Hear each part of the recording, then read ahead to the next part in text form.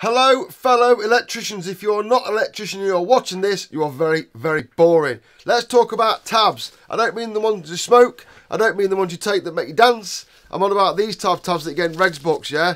Now, this is a prime example of a book that's been over-tabbed. This is mine. I thought I was being clever, when in fact all I was doing was just overcomplicate matters. Don't tab your Regs book up like this. You'll look like a fucking idiot. Whilst I'm on that subject, don't use paper post-it notes. They are fucking garbage.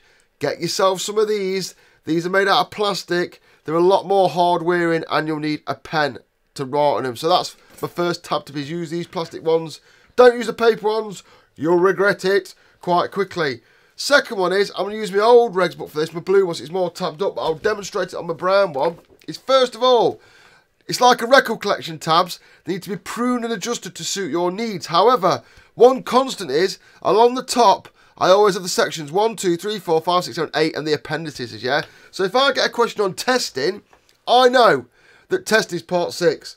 So I'll flick my finger to part 6, and when I open part 6, it opens up on the content for that part, yeah?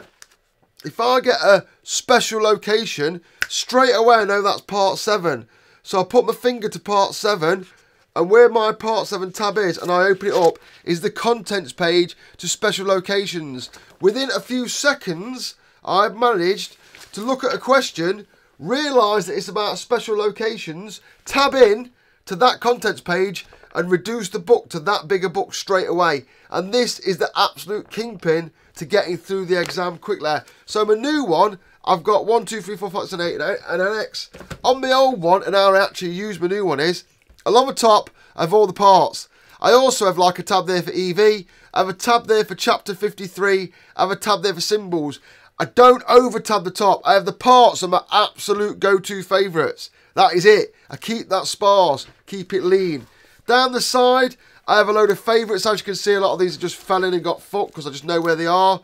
On the bottom, I don't use any because the book lives like that on the shelf. However, when I'm doing a job, working out a job, for example, I'll put tabs in the bottom, reference that job I'm doing that week or that day, and I pull them out when I'm done. So remember, all your parts on the top, it must open up to the chapter. You need to know your sections. As soon as you read that question, that's a part 5 question. That's selection and erection. That's testing.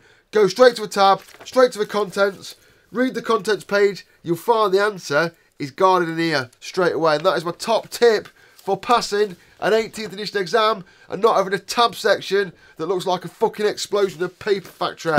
See you later.